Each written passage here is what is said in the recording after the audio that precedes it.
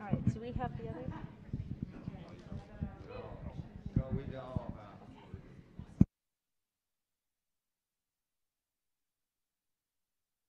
Ivy?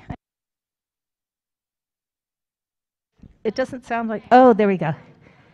Hello, everybody. Good evening. My name is Susan Etner, and I'm the Dean of Graduate Education at UCLA. Welcome. We're thrilled to see all of you here tonight.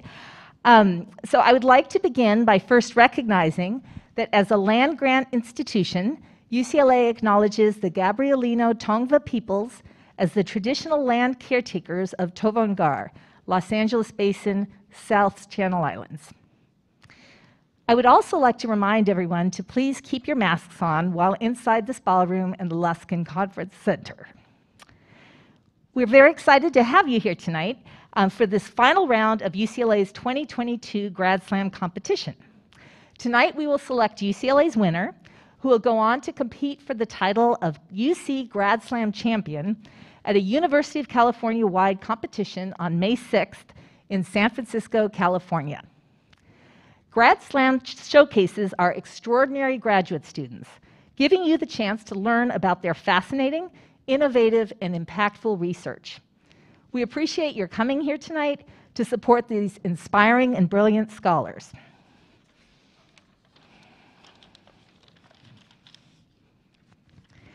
After signing up and prior to the competition, the students participated in Grad Slam workshops that focused on identifying their topics, basic presentation skills, crafting their presentation, design principles for visual presentations, and small group coaching sessions.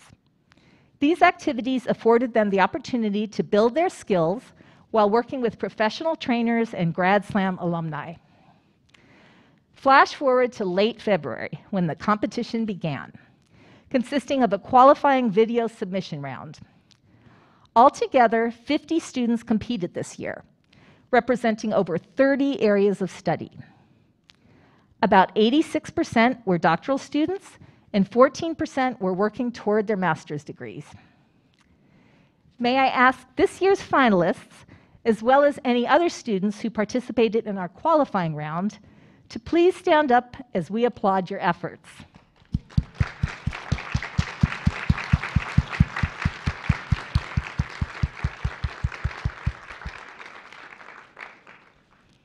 We are here to commend and celebrate you tonight.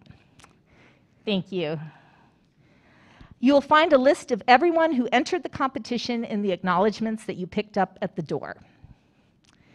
Now tonight we have 10 finalists. Their mission is to articulate their research to us in ways that are understandable, compelling, and engaging in 3 minutes or less. We have an outstanding panel of judges who will score each presentation based on the following criteria: clarity, organization, delivery, visuals, appropriateness, intellectual significance, and engagement. The judges will award up to 5 points in each category for a total of 35 possible points. This year, we are excited to announce the prizes for each of our top finalists, thanks to the generosity of our donors. At third place, The winner will receive a $2,000 fellowship stipend. Our second place winner will receive a $3,000 fellowship stipend. The first place winner will receive a $5,000 fellowship stipend. But wait, there's more. Based on your votes, the audience choice winner will receive $1,000. And last but not least, our remaining finalists will each receive a $500 stipend fellowship. This brings us up to a total of $14,000 in cash prizes. Our goal is to build on the solid foundation of the Grad Slam program and grow even more, reaching more students and providing professional development opportunities for every area on campus. I next want to recognize our Grad Slam sponsors, Startup UCLA, UCLA Store, and then the following Grad Slam sponsors, all of whom are alumni of UCLA and have been a part of growing the Grad Slam program since it started in 2014. Charlie Steinmetz and Jerome and Randy Greenberg. Thank you very much.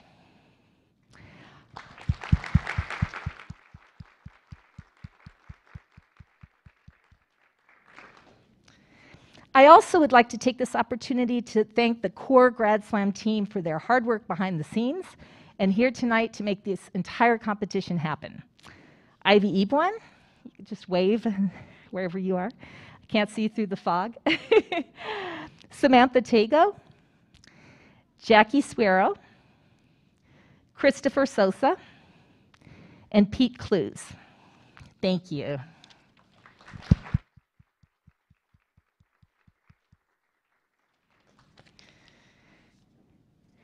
And lastly, the Grad Slam acknowledgements that you received on your way in list the more than 100 people and departments that helped make the 2022 Grad Slam workshops and competition possible. Many of those people are here tonight, both sitting in the audience and lending their time to make this event happen. Thank you so much to all of you for your contributions to this celebration of our graduate students' research. I now have the great pleasure of introducing my co-host, Francis Gimot, who is going to go over some details about the competition. Francis is a doctoral student in materials science and engineering, and he is currently the president of the Graduate Student Association.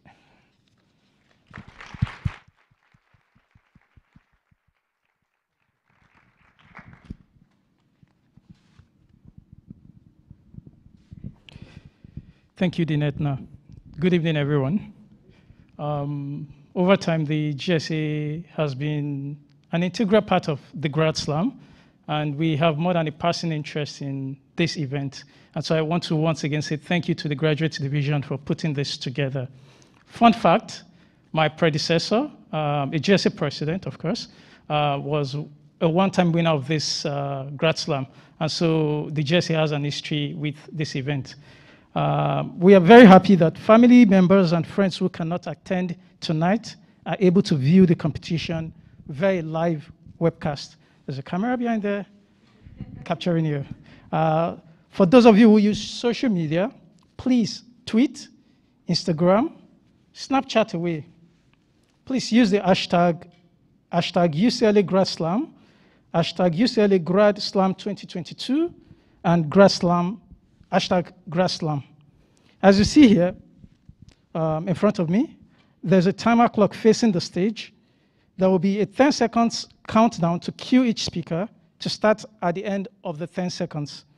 If the speaker goes beyond the 3 minutes limit, points will be deducted from their final score, beginning with a 1-point deduction at 3 minutes past 3, at 3 seconds past 3 minutes, and 1 point being taken off for every 2 seconds. The speaker continues after that.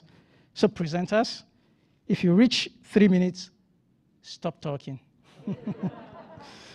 Between each presentation, the judges who are seated in the front row here, Dinetna will introduce our judging panel shortly. We'll have about 3 minutes to complete their scorecards. During that time, I will be talking to each presenter so we can get to know each of them a little better. Just think about me giving you a sneak peek behind the scenes. After the last presenter, we'll take a 10 minutes break while our tabulation committee continues to totals the score and determine the winners. During the break, each of you would also be able to vote for your favorite presenter. You can vote online through your smartphones. Instructions will be posted after the last presenter. Even people watching live online can vote. Again, there's a camera behind. During the break, you're also welcome to stretch your legs, take a bio break, and watch and chat with our presenters.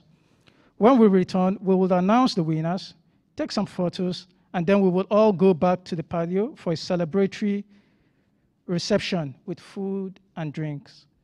Now I will turn you back to Dean Etna, who will introduce our panel of judges and get the competition started. Thank you.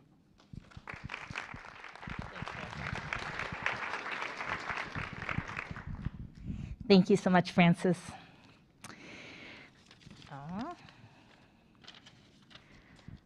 Okay, and if I'm lucky, my glasses won't fog up this time. So judges, you have a very fun and challenging job this evening, as you are going to hear some amazing presentations about fascinating research from many different fields. And you heard the criteria from Francis. Or from me, actually, earlier. It's not about whether students are going to cure a disease or discover the latest archaeological find. It's about whether they can engage their audience and communicate, effectively presenting their research. So judges, as I announce your name, please stand, turn, and wave to the audience. Please remain standing until I've read all of your names. Audience, please hold your applause until I've read all of the names. Jerome Greenberg, Clinical Professor of Medicine, David Geffen School of Medicine, Alumni Biology 78. Charlie Steinmetz, Alumni Anderson School of Business, Management 77. Marissa Lopez, who is our Associate Dean in the Graduate Division and a professor in the Department of English. Monroe Gordon, who is our Vice Chancellor for Student Affairs and Alumni Political Science, 93. And Kelly Wall, who is our Interim Assistant Dean for UCLA Summer Sessions. Big round of applause.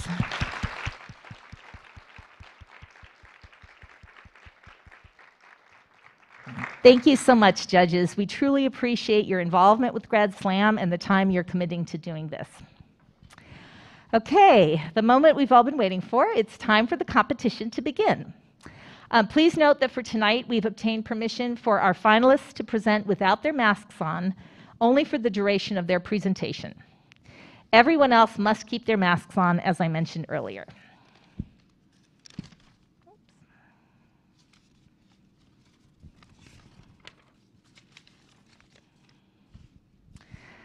Okay, so on to the first presentation.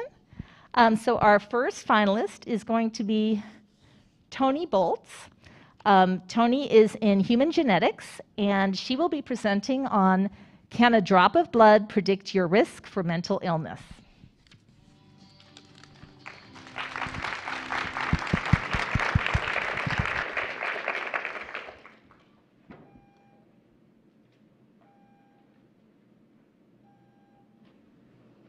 My research asks the question, can a drop of blood predict your risk for mental illness?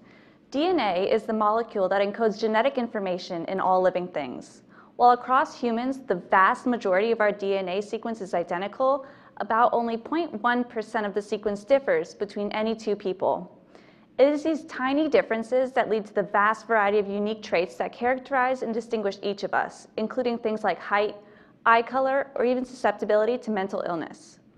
Research has uncovered specific spots throughout our DNA that are involved in disease, including psychiatric disorders like schizophrenia, bipolar disorder, or depression, which affects millions of people around the world.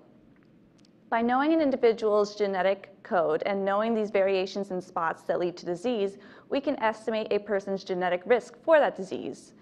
In this example, the blue spots are the good or non-risk associated variants, while the red spots are the bad variants that can lead to disease. By adding up all the blue versus all the red variants, we can estimate a person's risk score. In this study, we collected blood samples from about 800 individuals, half of whom have been diagnosed with schizophrenia. By sequencing the DNA found within these blood samples, we can determine each individual's genetic code, the unique alphabet soup of A's, G's, C's, and T's that make up their DNA. By knowing each individual's genetic code and knowing the variations in spots that can lead to disease, we could estimate each person's risk score. The scores range from -3 to +3, with those on the negative end having the lowest risk for disease and those on the positive end having the highest risk for disease. I ordered the resulting scores from lowest to highest and split them up into 10 equal groups of 80, shown here as percentiles. I found that when comparing the individuals found in the highest percentile, they had about a 4.7 times greater risk for developing schizophrenia than those individuals in the bottom percentile. It was super exciting to see this because the current methods of diagnosing schizophrenia relies on the onset of symptoms. My research is showing that we don't need to wait until it's too late. Given that computing these risk scores is still in such early stages, it's exciting to see the promise in its predictive power while we continue to make the necessary improvements for its eventual use in a doctor's office. The ultimate goal is to give people the option of taking a simple blood test which can tell you your genetic risk for a disease. Knowing your genetic risk can allow you to better prepare and make lifestyle changes that can help lessen, delay, or even prevent the onset of symptoms. Thank you.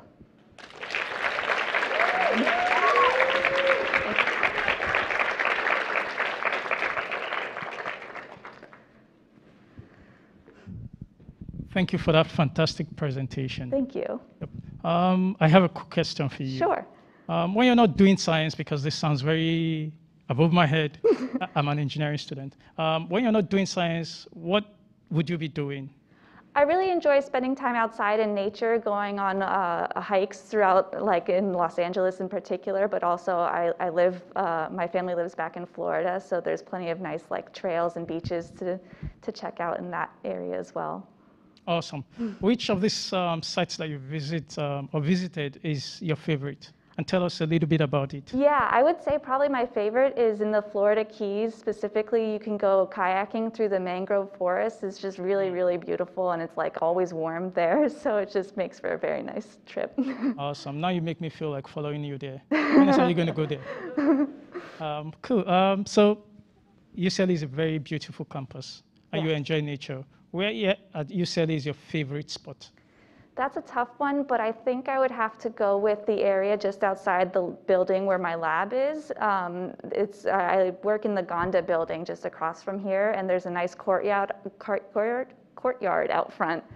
And a lot of people like to just gather there for, hanging out with each other. Some people sometimes bring like their dogs to play catch or something, and then there's also like a little cafe there. So it's just a really nice place to hang out and catch up with people and see others from other labs that you may not have seen in a while because of everything that's been going on with COVID. Yeah, sure, I agree. I have this experience as a graduate student. I spend all of my time in the lab. When you close from work and you go home, what is the first thing that you do? The first thing that I'll do is pet my cat Vinny because he's usually home by himself all day. And he's usually pretty lonely and gives me a nice little meow when I walk in the door. Nice, nice. So speaking of cats, which is your favorite? Like, what kind of cats do you keep? Oh, he's just one that we found at the shelter. He's just a domestic short hair, a mix of all sorts of different breeds. He's just a sweet little guy. Nice, nice. It's nice chatting with you, and yes. I wish you all the very best. Thank you so much. Congratulations.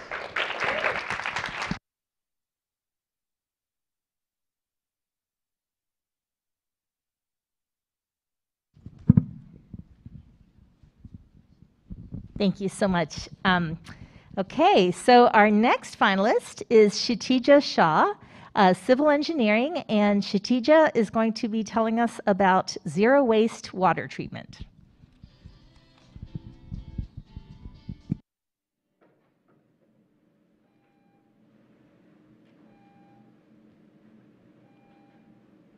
How many of us use the restroom today? And what happens to the waste after we flush? Out of sight, out of mind, right? Well, not for me. Someone has to deal with sewage, right? Unfortunately, wastewater treatment today uses a lot of energy and resources. It generates a ton of solid waste, and sometimes it also releases chemicals such as nitrogen and phosphorus into our water bodies that make the water undrinkable and also harm marine life. The treatment process also produces greenhouse gases such as carbon dioxide and methane that contribute to climate change. But don't despair just yet. In Dr. Mahendra and Dr. Hook's lab, we are focusing on converting this wastewater into clean water and clean renewable energy, all with the help of microalgae. Microalgae are microorganisms that can consume chemicals such as nitrogen and phosphorus. They breathe in carbon dioxide and get their energy from sunlight. Now, methane, the other greenhouse gas I mentioned earlier, is also a renewable energy source. So when our microalgae breathe in the CO2, we end up getting purified renewable energy. In collaboration with members in my group, we're building a mini zero-waste wastewater treatment plant in our lab that harnesses the power of nature, the power of microalgae to give us clean water, capture greenhouse gases, give us renewable energy, and convert solid waste into fertilizer. Waste to treasure, am I right? But wait, that's not all. There's more. The second stage of my research actually focuses on building a larger pilot-scale version of this lab-scale treatment plant right here on campus. Don't worry, we're not going to be dealing with sewage right in front of Royce Hall. So I guess what's really unique about my research is that I actually get to see it being applied as a model for other universities in just the next few years. So if you happen to see something like this in the news or on campus, you'll know where you saw it first. Oh, and a quick reminder to think about microalgae the next time you flush. Thank you.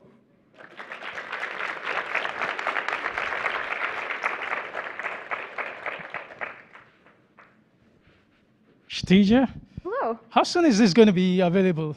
You know, I ask myself 'Cause I that like to every have one day, for myself. but hopefully in the next few years. Awesome. Like she said, no, you heard it first at the Grad Slam.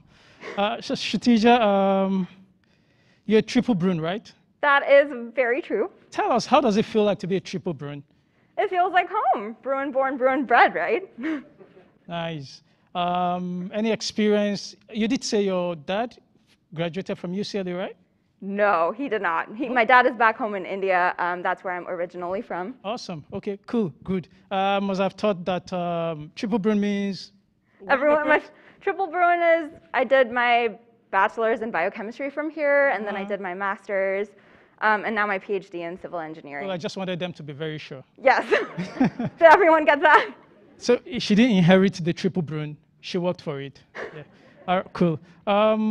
So what piece of advice would you give to any graduate student who want to do your kind of research?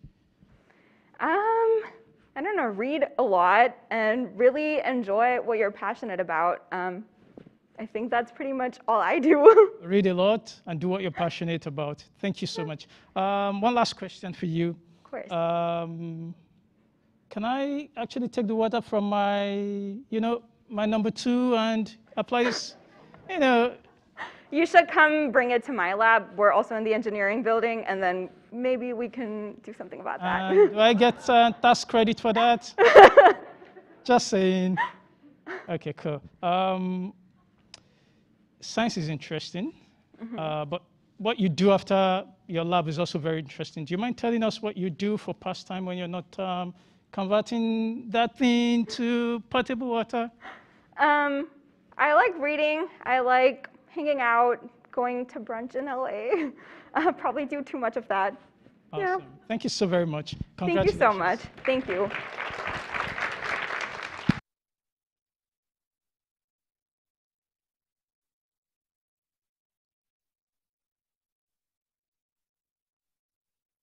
I think Francis is knocking it out of the park here. All right. Thank you so much for that wonderful presentation. And our next finalist is Mary Jo Mata. Mary Jo is in the education department, and she will be talking about the science behind bad PowerPoints, why no one remembers what you said.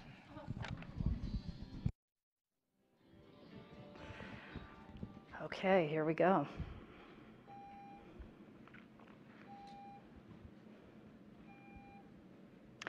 Scholars have called many things the great equalizer of men. Life, love, the pursuit of happiness, but in my experience, one of the greatest equalizers is something we all have to do: sit through bad PowerPoints. Judging by some of the looks on your faces, I think you know what I'm talking about. Some of you are professors who make them. Some of you are students who have to sit through them. The reality is, poor instructional design is something that happens a lot. But there's a reality here, which is we don't have to design them the way that we do. Take this, for example. This is basically my presentation in a nutshell. It's got all of the important and relevant vocabulary you'll need to know today, from working memory to redundancy effect to cognitive load. By the way, my favorite color is red, and I love Law & Order SVU. Okay, let's just take a breather, give your minds a rest. Who heard what my favorite TV show is? Oh, some of you? Okay, but not all of you. So let's talk about this, because what you just experienced was a phenomenon called cognitive load. See, our minds are like this bucket, and when they're having to take in different pieces of information, the bucket gets heavier and heavier and heavier because your working memory can only take so much in. More specifically, what you were experiencing just now was the redundancy effect. It's the concurrent presentation of verbatim speech, which I was doing, and text up on the slide. If you're trying to read the slide and I'm saying different words, then who are you supposed to pay attention to? Those things counterbalance each other. So what do we do to lighten the load? Well, in my research, one of the major things that I've seen can be super effective is when you just remove text from the slide altogether. Focus on using visual cues and the auditory explanation. Now, we know this is hard, but for many industries, it's actually quite simple. In fact, in the STEM space, for those of you that are in STEM, you guys have lots of different kinds of diagrams and graphs, and you've got a lot to work with. But what about something like social studies? Well, let's say that I'm a 7th grade social studies teacher, right? And I'm talking about the Declaration of Independence. Instead of just throwing a bunch of bullet points up there and talking about it at the same time, I'm going to do this. I'm going to put 1776 on the screen and surround it with a famous painting of the Founding Fathers signing the Declaration of Independence. And if you really, really, really can't get rid of text altogether, just try this. Pick one word, only one, and surround it with associated imagery. Then challenge the people that you're talking to deduce the definition on their own. I think we all can agree, Oprah's pretty magnanimous. If you have any questions or thoughts, I'll be out there afterwards. I'm all eyes and ears. Thank you.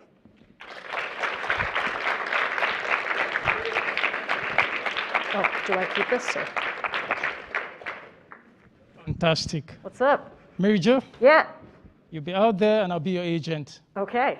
You know you need to come through me to get her. Thank you so much for that. Thank you. When you're not doing research and helping us figure out our presentation, PowerPoints, and all of that, what would you be caught doing?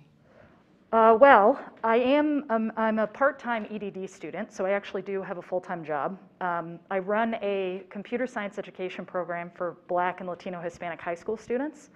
But do I have any free time? Not really. When I do have free time, I like running in half marathons. I ran the Las Vegas half marathon a couple weekends ago.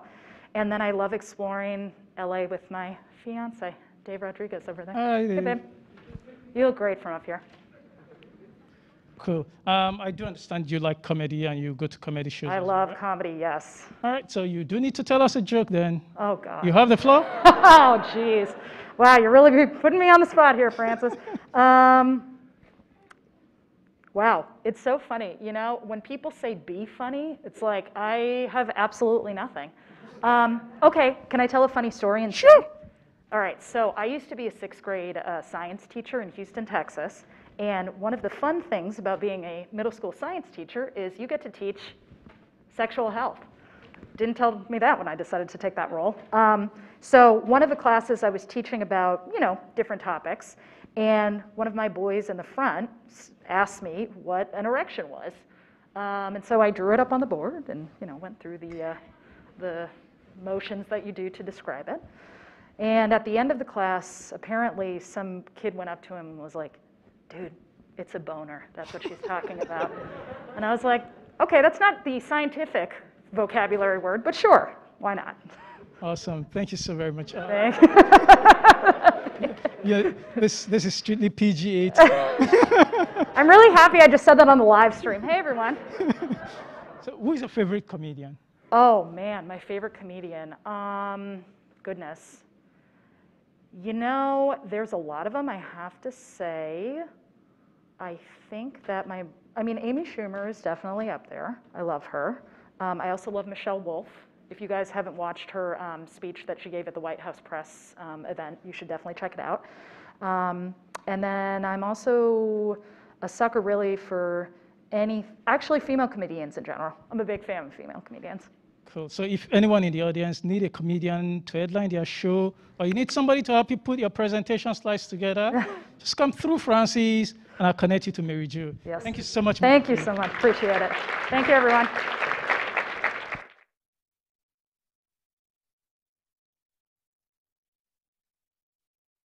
Terrific. Thank you so much. Okay, so our next finalist is going to be Briley Lewis. Briley is in astronomy and astrophysics, and she will be talking about finding planets in a forest of speckles.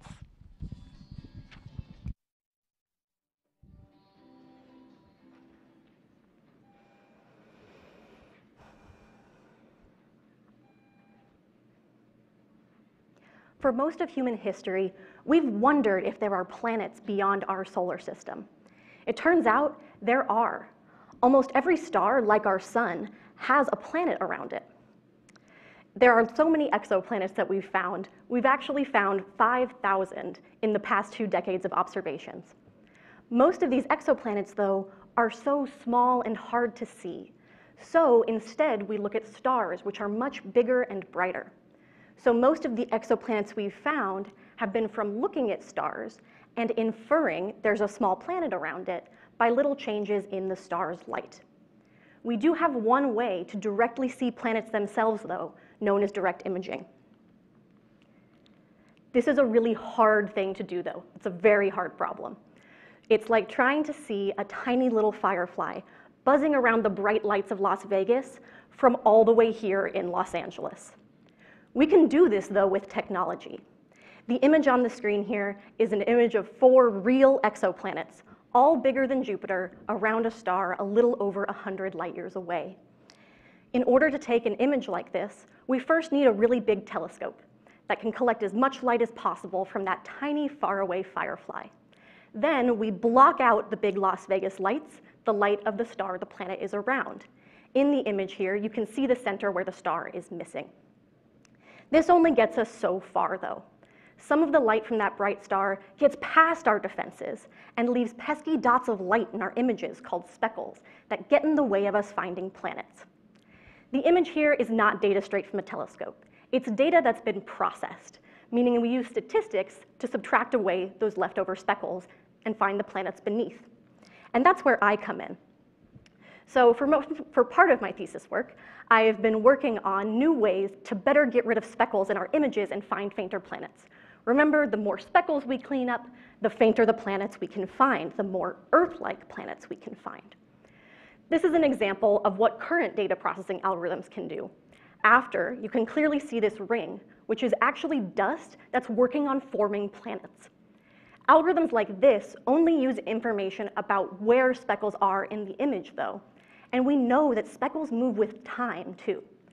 So I've been working on an upgraded algorithm that uses that extra information about how speckles change with time in order to do a better job removing them.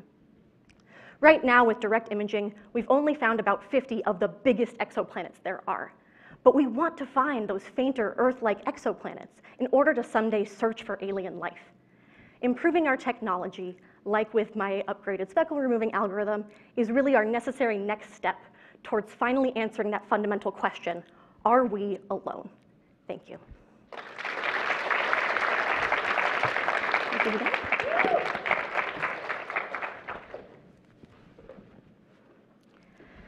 Briley, Hello. thank you. Do you think we have any UFO out there around? 'Cause, Yeah, I've so always been wondering. this is the Just like you, if question we're that, only- everyone asks every astronomer on an airplane, right? It's like, are there actually aliens you would know? So my answer is, space is so big that the likelihood of there being something out there is pretty high. But on the flip side, space is so big that it'd be pretty hard for us to find out about it. So, Okay, so it's like, which comes first, the chicken or the egg? Right. If there's any favorite item, let's pretend there's life out there for once. What favorite item would you take to space if you need to visit somebody there? oh, if I mean, not the could, astronauts and all those folks, those fancy guys living there. if I have to travel anywhere for a long time, I have to have my dog. I cannot leave anywhere without him. I don't know if he'd like space. That's so sweet. He doesn't even like elevators, but Cool. When you're done with research, let's switch gears. When you're done with research and you're done with graduate life, what would you want to do? yeah, so I would love to teach at a four-year university, specifically to actually talk about interdisciplinary topics like science writing. So in addition to being a grad student, I'm also a freelance science writer, and I teach courses for undergrads through the Clusters program about science writing and actually teaching people how to read about science and talk about science, since that really makes the world better for everyone if we can all learn and talk about science more. Cool, cool. I'll give you free publicity. So your article can Thank get a you. lot of likes and ticks. Do you mind sharing with us where we can find any of your writings? Yeah, I actually just published my first article in Scientific American last week. Okay. Thank you. And I have a website that has a lot of my writing on it. All So right, just go ahead. Google Tell my them the name. website. You have my blessings. It's literally just my name, briley-lewis.com. Oh, it's not up there. Look up. Bridie, thank you so very much. And Thank I you. wish you all the very best. Thank Just you. make sure you take me along when you're going to space. I can try.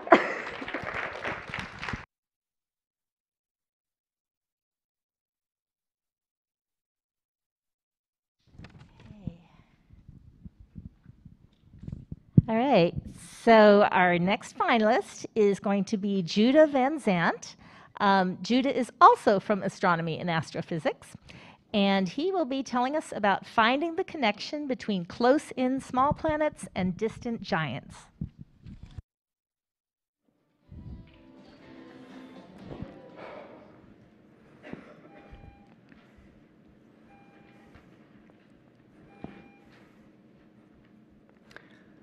Well, I hope Briley got you all very excited about exoplanets, because that's exactly what my talk concerns. So I'll dive right into it. Planets that orbit other stars, or exoplanets, can teach us about our own solar system, and even the Earth itself. 30 years ago, we hadn't discovered a single exoplanet. Today, we know of more than 5,000, and we use these discoveries to study planet populations. I'm currently doing just that, by searching for systems of exoplanets that resemble our own solar system. My work will uncover the relationship between Earth and its neighboring planets, a major step toward understanding the origins of habitable worlds. NASA's Kepler Space Telescope observed more than 500,000 stars using the transit technique, which tracks the periodic dimming of a star as an exoplanet passes in front. Data from Kepler taught us that small planets close in to their host star are extremely common. On average, there is one such planet orbiting every sun-like star in the Milky Way galaxy. Another population that has come into focus is the distant giants. These are large gaseous planets far away from their host star. Distant giants are less likely to pass in front of their star or to transit, so we typically search for them using the radial velocity technique, which detects the back and forth motion of a star due to an unseen planet's orbit. So small close-in planets are quite common. Meanwhile, distant giants are somewhat rare. Unfortunately, our detections of these two planet types come from almost completely separate stellar populations, so we don't know how they affect each other's formation in the same system. For example, the planets in our own solar system are divided into two distinct subgroups: the presence of the close-in small planets, Mercury, Venus, Earth, and Mars, and the outer giants, Jupiter, Saturn, Uranus, and Neptune, could be evidence that these two classes have a positive correlation. But does this pattern exist in other systems? I'm currently conducting a survey to address this knowledge gap by searching for distant giants, using the radial velocity technique, in systems where a close-in small planet has already been detected by the transit method. I've detected 10 new giant planets already, and at the end of my survey, I'll be able to put constraints on the relationship between close-in small planets and distant giants. This is an exciting result. With it, I will be able to determine how Earth-like planets form, bringing us closer to understanding our own solar system and the potential for life beyond it. Thank you.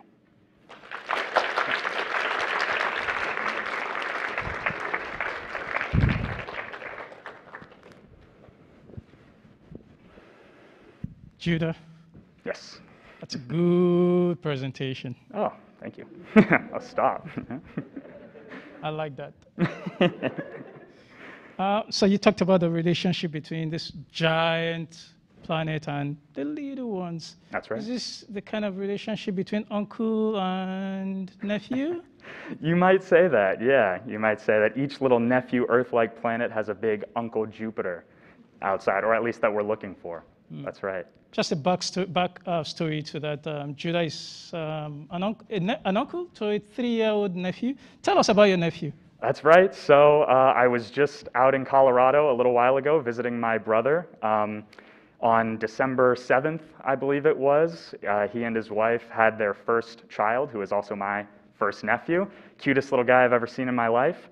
I almost didn't want to come back, almost missed the flight, but unfortunately I had to tear myself away, but it was awesome to see him.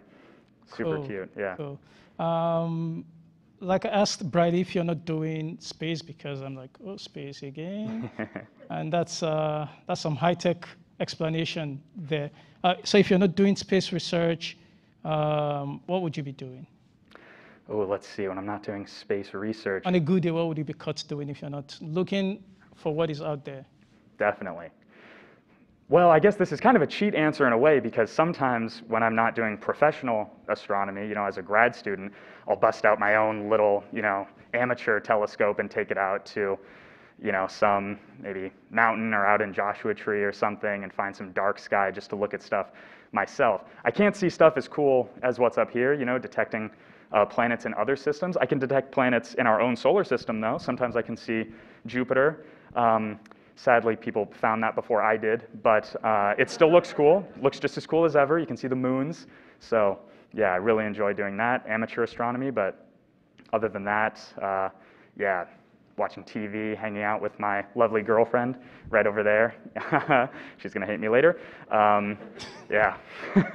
All right, awesome. Thank you so much. And I wish you all the very best. Great. Thank you very much.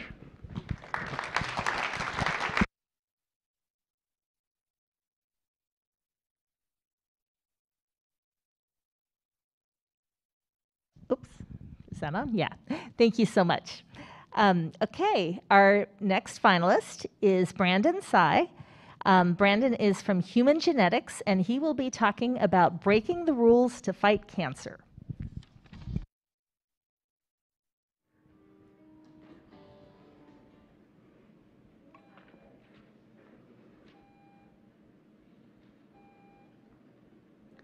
Several months ago, I lost one of my research mentors, Dr. John Phillips, to cancer. He was a cancer doctor and researcher, but he lost the battle against the very disease he was trying to cure. In his image, I'm an aspiring physician scientist, working to fight cancer both as a doctor and behind the scenes as a researcher. My research focuses on using your own immune system to fight cancer. If I were to ask you, what does your immune system do? How many of you would say it fights off bugs like bacteria and viruses? Yeah, you'd all be correct. That's what I would say too. But let me reframe how you think about your immune system. Your immune system distinguishes things as self or non-self. Bacteria and viruses fall under the non-self category, which is what allows the immune system to eliminate them. But what about cancer? cancer actually originates from your own cells that have broken the rules of your body and grow more than they are supposed to. So ultimately, they're considered self, and that presents some problems when the immune system tries to eliminate cancer. Think of your immune system as a police car. Your own cells have a stop sign that says, stop, don't come to eliminate me, I am not a threat, I am self. And so the police car, when it sees a stop sign, has to press on its brakes. Rules are rules, right? But if cancer can break the rules of your body, why can't we? Who says we have to play fair against cancer? So let's break these rules. We can remove the stop sign so the car doesn't stop, goes to the cancer and kills it. Or we can remove the brakes so the car doesn't stop and goes to the cancer and kills it. We call these approaches checkpoint inhibition, and they've been shown to work in some, but not all types of cancer. And so as a researcher, I have to ask, why does this sometimes work and sometimes doesn't? My research looks at the genes of thousands and thousands of patients and tries to identify which genes are responsible for dictating this phenomenon. By using this information, I can develop algorithms that predict which cancer patients will respond favorably to which type of cancer therapy. There is no such thing as a one-size-fits-all therapy for cancer. But I work in this field so that one day, when I'm a doctor, I can tell my patients, don't worry, we have a cure. And depending on your individual genes, that cure may be your own immune system. This talk is in honor of everyone who has been impacted by cancer. Thank you.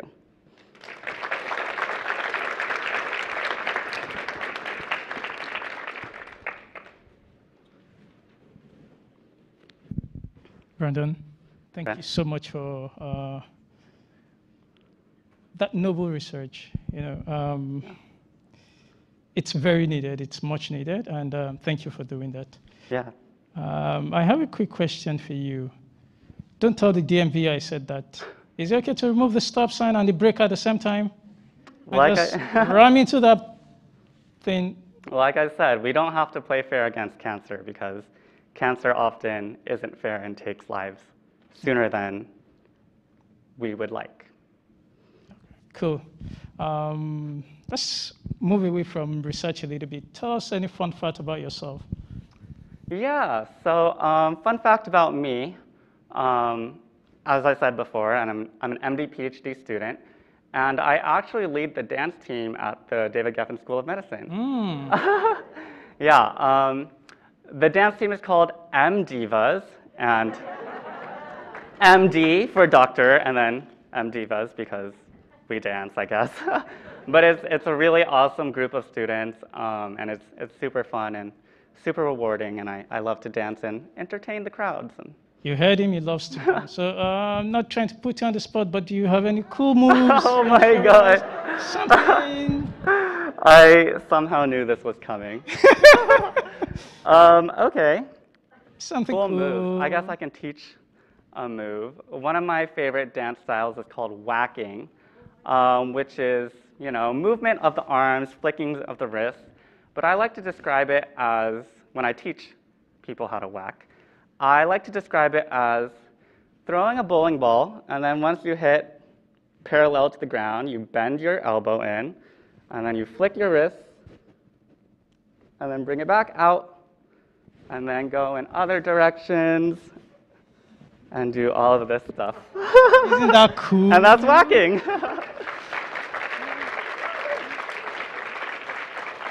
Cool. So how do you make time for dancing and medical research? I mean, you're a pretty busy person. Yeah. Is my PI here? No? Okay. Great. No, I like to go out and take dance classes in Los Angeles. Los Angeles is actually the birthplace of hip-hop dance, which is the style of dance that I kind of am familiar with. So it's really cool to be able to dance in like this, the origin place of hip-hop dance. So it's really nice. I agree with you. And it's cool to know that you can actually do medical science at UCLA and still dance. So hey, it's fun. Brandon, good luck. Thank you.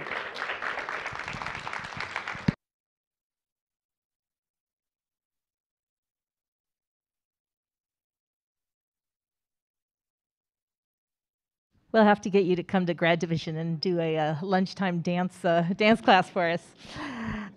Okay, thank you so much. All right, our next finalist is Shruti Inamdurasan, and Shruti is in civil engineering, and she is going to be talking about wetlands and wildfires, how microbes maintain balance.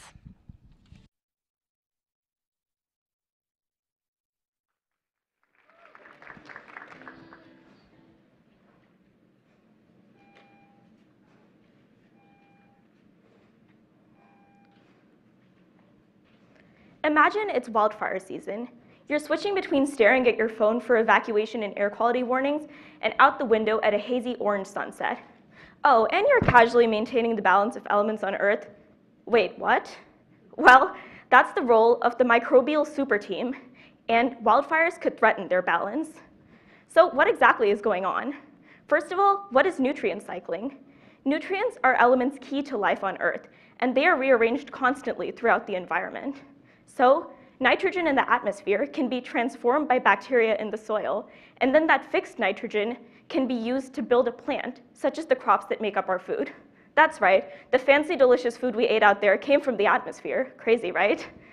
When plants and animals die, they return their nutrients back to the earth, allowing microbes to recycle it for new life to grow.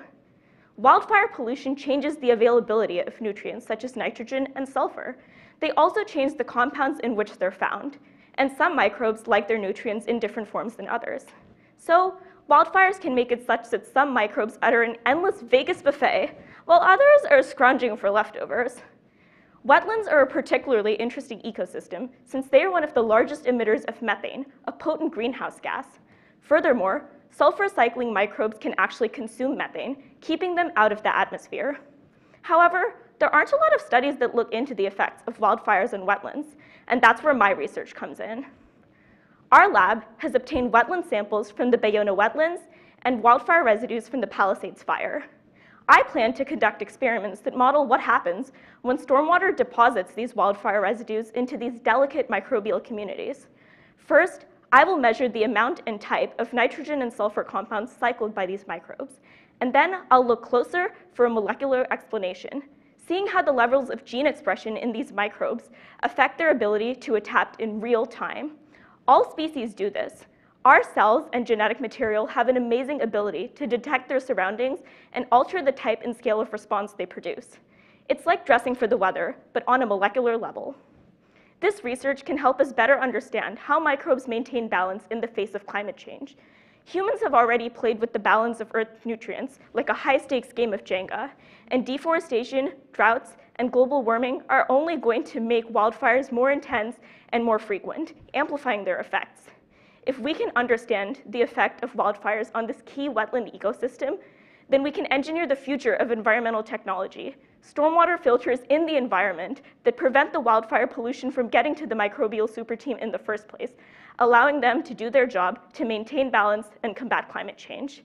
Microbes, assemble. Thank you.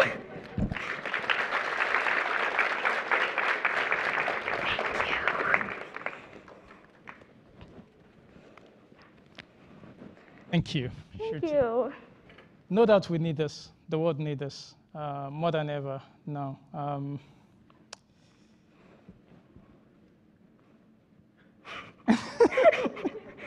It's been a day, hasn't it? Yep, okay. So you enjoy doing research on environmental topics and all of that. And I do know you said you're interested in making policies that would make for sustainable environment and all of that. If you have that magic wand and you can make all of the presidents in the world effect one policy change, what would that be? I think it would just be holding people accountable. Too often the biggest problem is that people causing these environmental problems are able to get away with it, and they know they're able to get away with it. So I think step one is, 100 corporations are responsible for 71% of greenhouse gas emissions. So if we let those 100 corporations know that there are going to be consequences if they continue to ruin our planet, then maybe they'll start acting in a way that'll protect our future. Sorry, that wasn't the most lighthearted answer, but. Perfect. Thank you. when you're not making policies to make the environment sustainable and you're not doing research, what would you be found doing? I would probably be recipe testing. Yeah, I love trying out new recipes. I try to spend more time in nature. I got to take some of my lab mates to the botanical garden for the first time, and it was so much fun. Okay, am I allowed to join this team because I like food?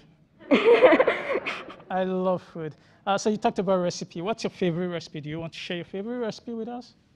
Yeah, so I guess the most recent thing that I made was some chocolate orange cupcakes. I used oranges from the farmer's market because it's citrus season and they're really good right now. Sort of love that whole tart chocolate combination. But also my parents are amazing cooks. They make really good Indian food. I try to be half the people they are. Okay, I like to ask this question every time. Potatoes or bread? I mean, I gotta go with bread. Why? I know that it's, because I guess just in terms of, I love making focaccia, and I like bread because it's, I don't know, potatoes are cool too. That is a tough question. But I think most recently I've had a lot of fun with focaccia because you can you make the dents in it for the olive oil to sit, but also you can get out all your stress on the dough. We should continue this conversation. Yeah. Thank you so much. Thank you so much. Good luck.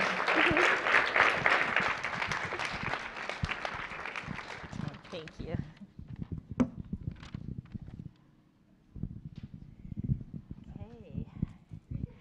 Okay. Thank you so much.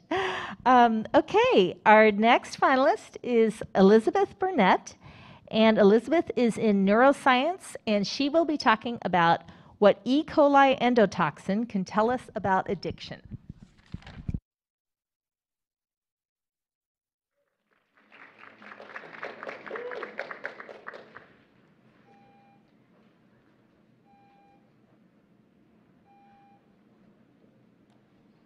Alcohol use disorder is the most common form of addiction. Whether we've seen it on TV or actually lived it, I'm sure we're all pretty familiar with the effects that this disorder can have. But just to put it in perspective a little bit, the World Health Organization estimates that alcohol consumption is responsible for nearly 6% of all deaths worldwide. And in the US alone, 93 million adults, which is approximately a third of us, have or will meet criteria for an alcohol use disorder at some point in our lives. Today, I'm going to be talking about the relationship between alcohol use and inflammation. These are thought to kind of feed into each other, so humans and animals that drink more have much higher levels of inflammation in their brain and body compared to their more lighter drinking counterparts. And the reverse has been seen in animals as well. If you artificially increase inflammation in a mouse model, it makes the mouse want to drink more alcohol. But this hasn't been seen in humans yet, and that's where this experiment comes in. I'm going to be giving a group of heavy drinkers a low dose of endotoxin, a bacteria derived from E. coli, to artificially induce inflammation. And the effects you might see with this endotoxin are kind of similar to what you might get with a mild cold or flu. So a headache, nausea, or fever, and this is all part of the body's natural immune response. I know, kind of mad science, right? But the great thing about using this method is that it's a low dose, so it's very safe, it's controlled, and the effects wash out of the body within about 4 hours. So we can effectively induce this temporary, low-grade immune response and look at its effects on behavior in half of our participants who get the endotoxin versus the other half who get placebo. So what does endotoxin actually do in people with alcohol use disorder? I'm interested in their response to alcohol cues, and this can be measured in 2 ways. Behaviorally, I'll have them hold, interact with, and smell a glass of their favorite alcoholic beverage, as well as a glass of water as a controlled comparison, and they'll rate their alcohol craving on a series of questionnaires.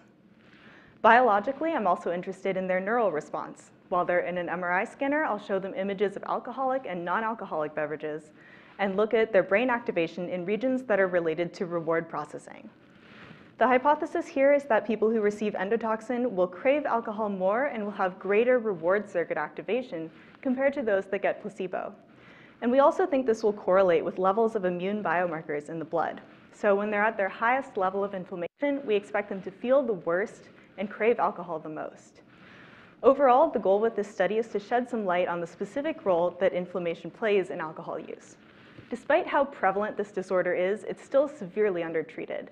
So it's my hope that eventually results from this study will help us develop new medications targeting the immune system to help people recover from alcohol addiction. Thank you.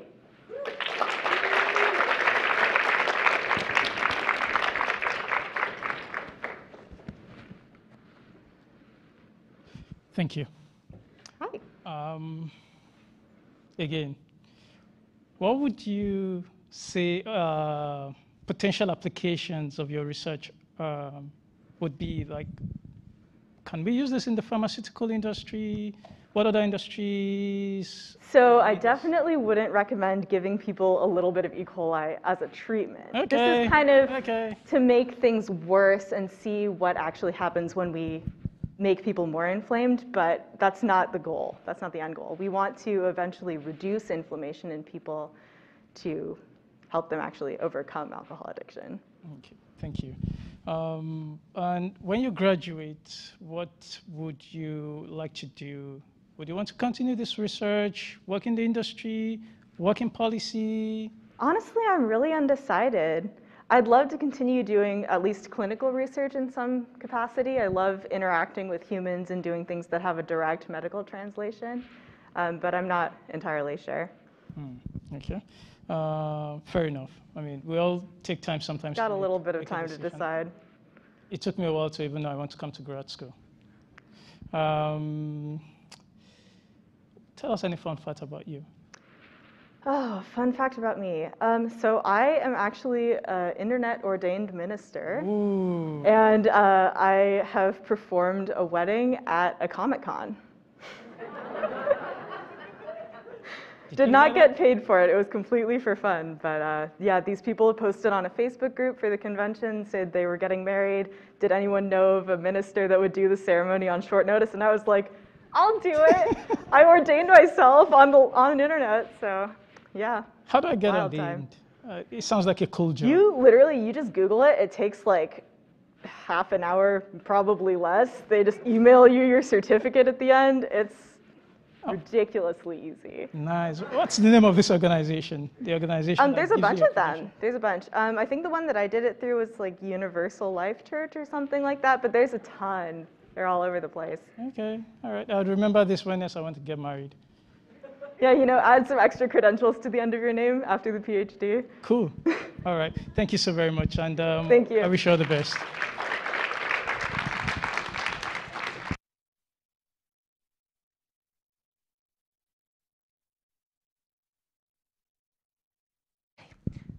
You all know how to reach Elizabeth if you want to get married. All right, so our next to last finalist is Paul Vander. Paul is in molecular, cellular, and integrative physiology, and he will be talking to us about suspended animation as medicine, science or fiction.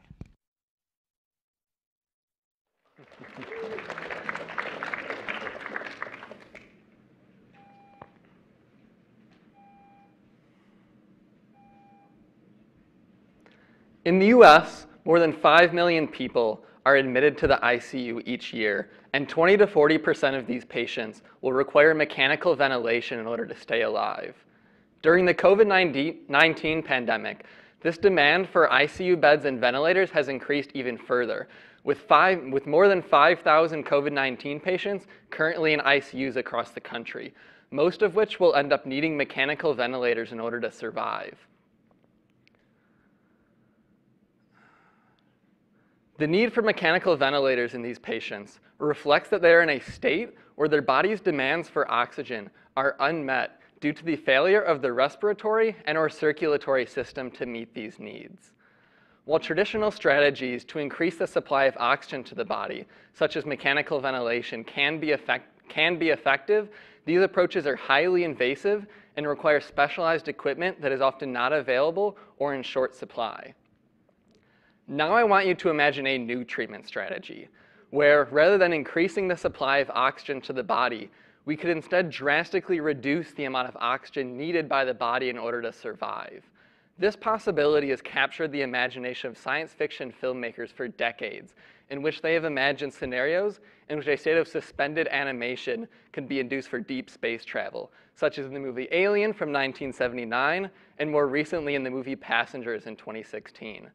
This state of suspended animation is not exclusive to the world of science fiction, however, and numerous species of mammals have evolved the ability to naturally enter a state of suspended animation, where their core body temperature can drop to as low as 50 degrees Fahrenheit, and their oxygen consumption can decrease by nearly 90% without any apparent side effects. In mice, this state of suspended animation is known as torpor, and in my research, I study how the brain controls this state. To start, I wanted to understand how activity in the brain changes during torpor. To gain this information, I took a group of mice and collected their brains while they were in torpor, and I then looked for markers of activity across the brain. During this state of suspended animation, I expected that most brain regions would be inactive, which is indeed what I observed. But there was one brain region, which I identified as the preoptic area, that was lit up with activity, as you can see from the green dots in this image. The preoptic area is present in the brains of both mice, shown above, and in humans, shown below, with the preoptic area indicated by the blue ovals. Based on these results, I can conclude that the preoptic area is likely critical for the control of torpor in mice, and that it might hold the key for inducing a similar state of suspended animation in humans. My ongoing research is continuing to evaluate this exciting possibility, working towards the larger goal of using suspended animation in medical practice as an alternative to mechanical ventilation. Thank you.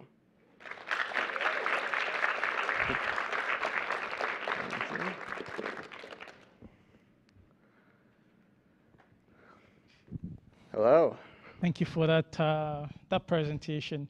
Thank you. Growing up, how much of sci-fi movies did you see? Quite a few. There's quite a few that use this sort of technology too. So it's really exciting to think that like the work that I'm doing could potentially be making this a reality at some point. Nice. Would you encourage and advise any parents here to allow their children, their kids to see a lot of sci-fi movies? Because it looks to me like the investment paid off in your case. Yeah, I mean, it's pretty simple. Just like manipulate their preoptic area, just like go in and poke around in their brain, and they'll go into a state of suspended animation. So, in all seriousness, no, there are no currently human clinical trials for this sort of work. But there are a lot of like preclinical studies using animal models that are underway. Excellent. And tell us a little bit about your PI. How would you like to trade places with your PI for a day? So my PI, hi Stephanie, if you're watching. I have a lot of admiration for my PI. She's given me a lot of freedom with this work to really like explore the different areas of how torpor is regulated in the brain. So I mean, yeah. If you want to trade places, trade salaries, Stephanie. I'm all for it. So. Yeah, I'll tell you why I asked. I just wanted to know if your PI as well see a lot of sci-fi movies. I'm not sure actually. That'd be a question to ask Maybe her. like during your group meetings, do you play one? Do you? No, I haven't actually, but that's actually a good idea for our next lab meeting. So I'll keep that in mind. Yeah. So. Because who knows? Yeah, exactly. So I have a question for you actually. You've been asking all the questions today. Sure. What do you do when you're not hosting the Grad Slam at UCLA? That's a very good question. I spend my time actually playing soccer on the intramural field.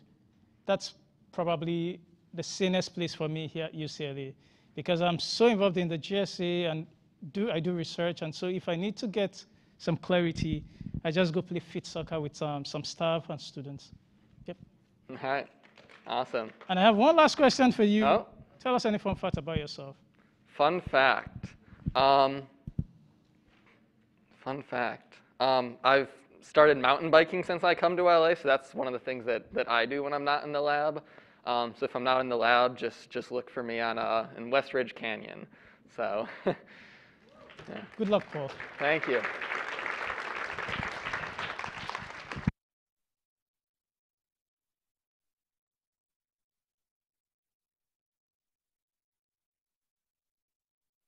Okay. Thank you. So last but not least, our final finalist for the evening is Kelsey Rutledge. And Kelsey is in biology, and she will be talking about the fluid dynamics of smell, a stingray's perspective.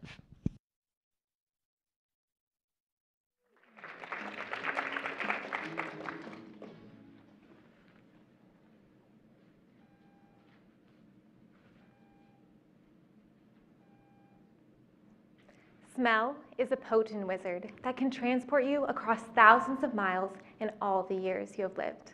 Helen Keller. We can all relate to the power of smell, the power to set us at ease, or as Keller said, transport us back to a moment in time. For me, it's the smell of my Nana's house, or rain in the mountains of Asheville, North Carolina.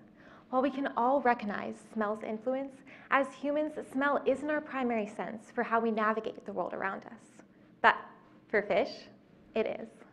Imagine being the skate, a relative of the stingray, in the deep ocean, using your sense of smell to find food, mates, and even warn you of incoming danger. This is the world these fish live in, and they have evolved one of the most acute noses in the animal kingdom. Just how sensitive are they? Up to 100,000 times more than us. That's better than the best canine detection dog. As a group, they also have the most diversity in nose shape and size of any other group of fish. Here's an up-close image of their nostrils. See those two little holes and flap-like structures? And while we know this fish has an excellent sniffer, we don't know how they actually smell, the mechanism. You see, a fish's nose isn't connected to their throat. It isn't involved in breathing, and there's no pump for bringing odor into the nose. On top of that, we don't know why they have so many different types of noses. My PhD research at UCLA aimed to explore exactly that. Why are their noses so weird? And why do we care? Well, this isn't only interesting from an evolutionary biologist's point of view, but from a design standpoint. An efficient odor sensing device that doesn't require the power of a pump, this could be a great model for artificial sniffers in water or air. Imagine having the power to sniff out military threats, pollution, and even check for air and water quality. To answer these questions, I worked with biologists, engineers, museum staff, and even researchers with the US Navy.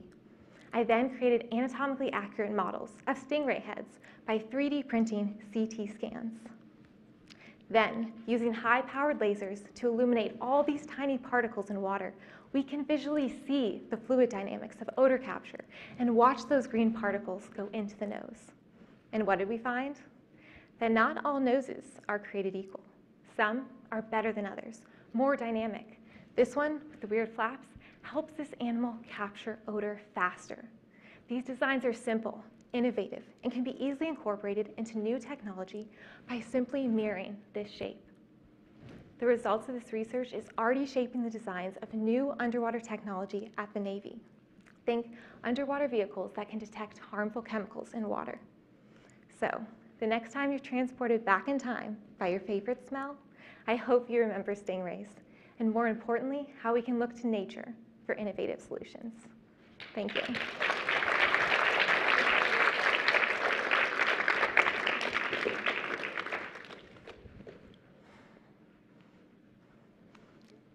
That's an excellent and beautiful presentation. Thank you. I actually brought the 3D printed, these are examples of the stingray heads.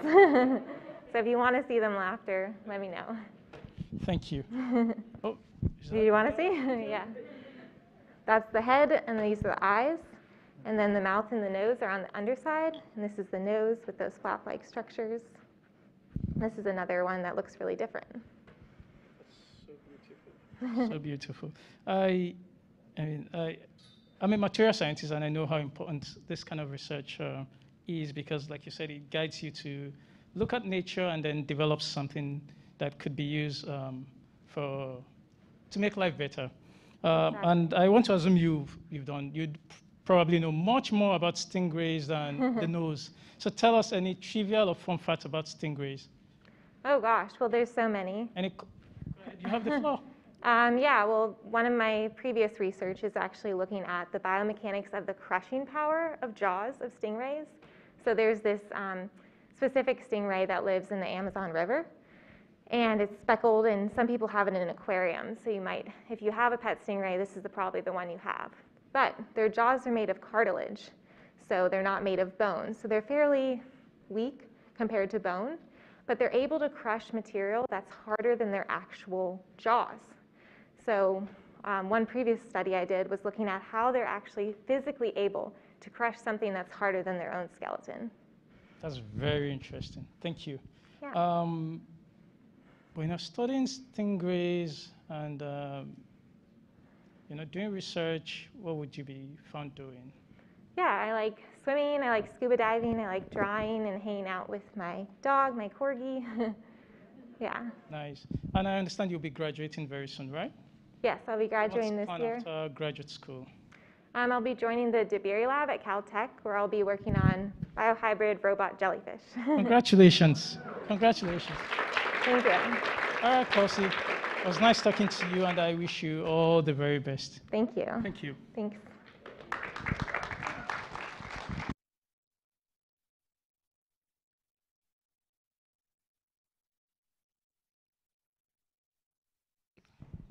Thank you. So let's give these students one more big round of applause and congratulate them on a job well done.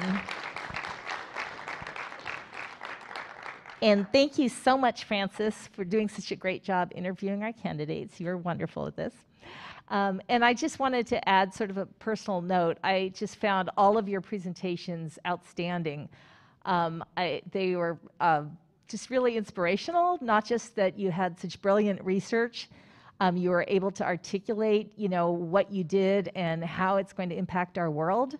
I'm also very impressed by how courageous all of you are. So I was noting to Charlie Steinmetz earlier that I think when I was in graduate school, I'm not sure I would have been brave enough to do this. And I know it takes a lot to come up here and put yourself out here. And you all really just did such a wonderful job. And we are super proud to have you as part of our Bruin family. So thank you to all of you. Okay, it is now time for the audience choice voting. So may I ask that you please turn your attention to the screen, take out your smartphones if you have one, follow the directions and vote for your favorite speaker. Very important, you will only be able to vote once, so please vote carefully because you can't take it back. Once you've placed your vote, please feel free to chat and take a break. Just a reminder, we are going to have a full reception with really great food right outside immediately following the presentation of the awards. We highly encourage you to enjoy the refreshments on the patio. Otherwise, you need to keep your masks on indoors unless you are actively eating or drinking. And we're now going to take a 5-minute break while our team tabulates the judges' scorecards and you place your audience choice votes. Thank you.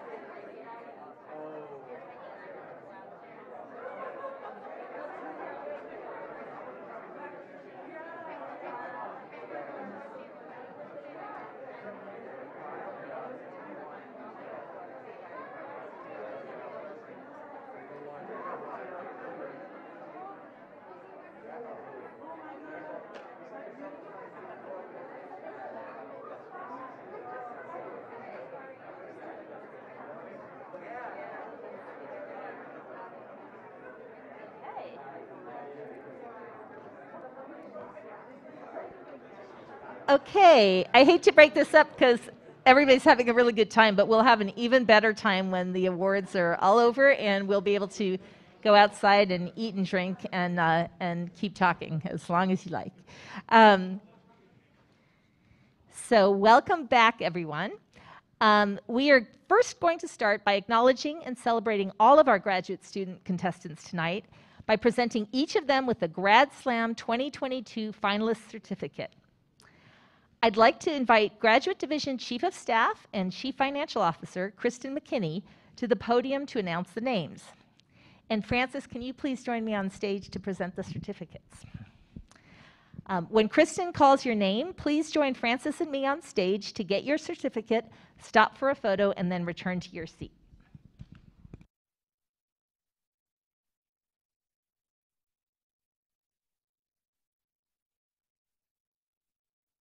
Everyone. We'll go ahead and announce all of our finalists in presentation order. So first up is Tony Boltz.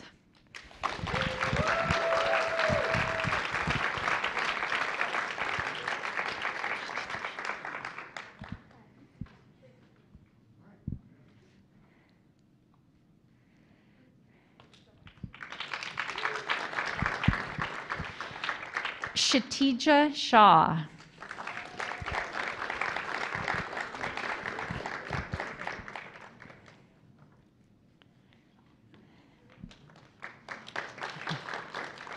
Mary Jo Maata.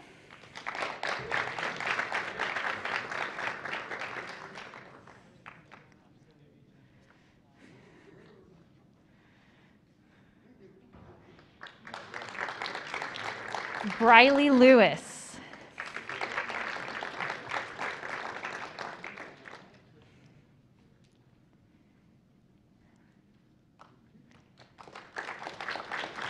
Judah Van Zant.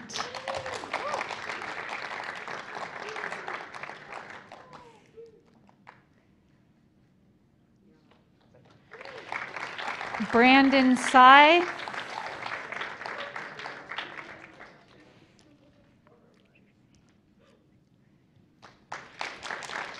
Shruti Intharasan.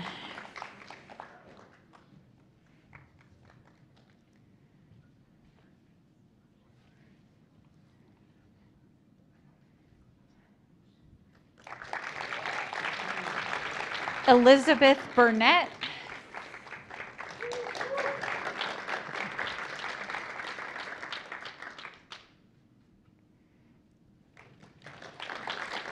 Paul Vander.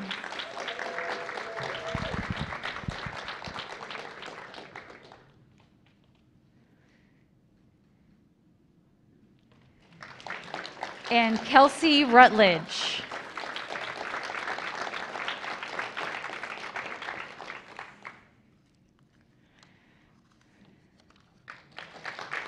Alrighty.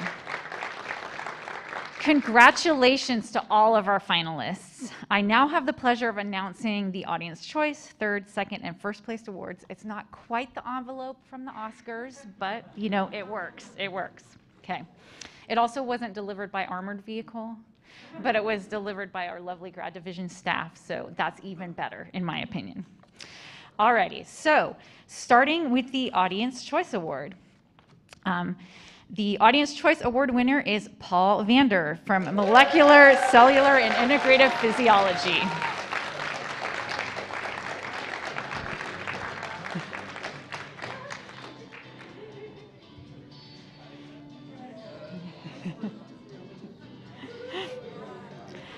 Again, the Audience Choice Award is a $1,000 fellowship award.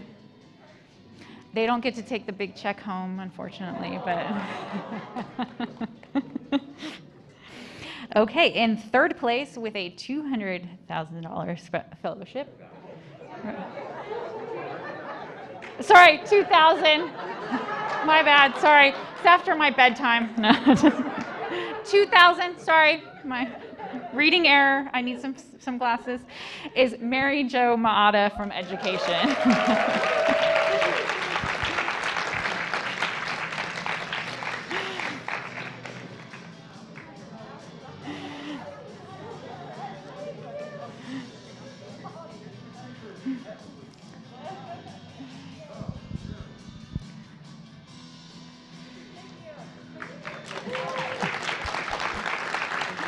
All right.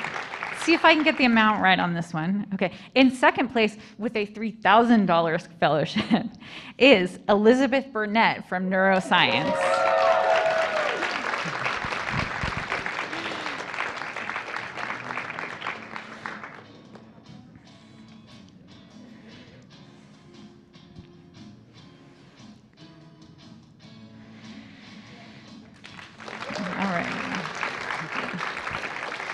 All right, and the one you've all been waiting for, our first place winner, the 2022 UCLA Grad Slam champion, who will be winning a $5,000 fellowship and representing UCLA at the UC-wide Grad Slam competition in San Francisco in May, is Kelsey Rutledge from biology.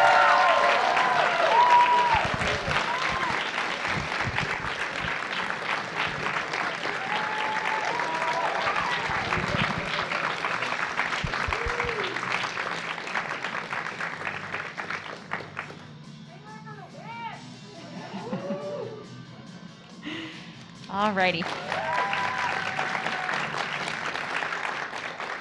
Congratulations to all the winners and to all of our finalists. Let's give our outstanding scholars one more big round of applause.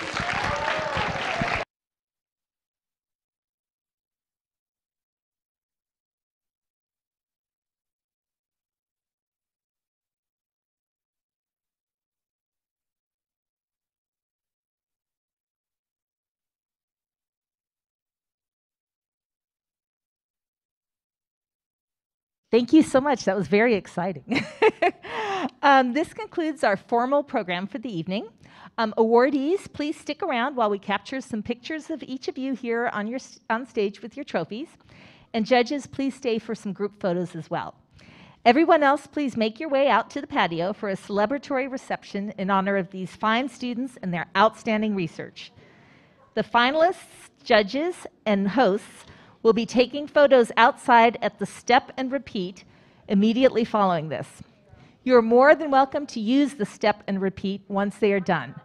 Thank you so much again for joining us this evening. See you out there, everybody.